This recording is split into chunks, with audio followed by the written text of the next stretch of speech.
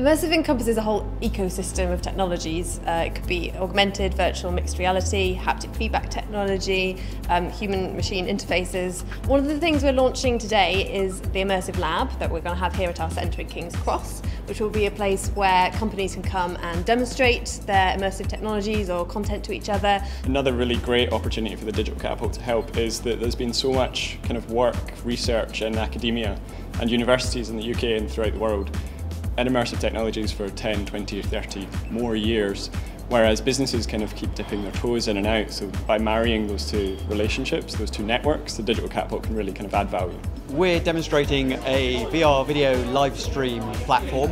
We're streaming from 360 cameras over the internet to VR headsets like this Gear VR. It's effectively a teleport experience. So you put the headset on and you're somewhere else. So the typical use cases would be front seat at a football match or a conference or at a music concert.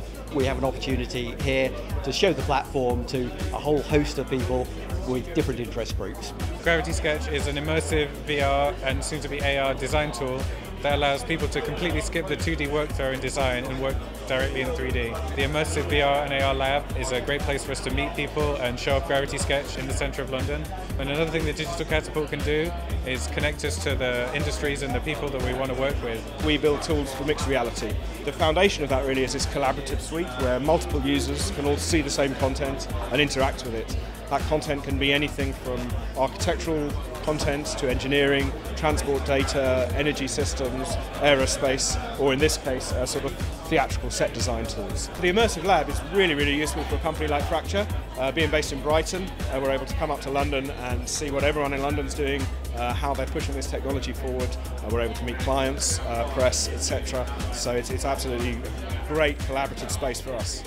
When we identified immersive media as an area that we could see was a growth opportunity for the UK, we went and talked to 250 companies we found around the country, and the one thing that came back from nearly all of them was that we need somewhere to showcase the work. We need somewhere where we can meet with our clients and where we can make sure that clients get to see the breadth of content and the breadth of applications that are being produced around the country.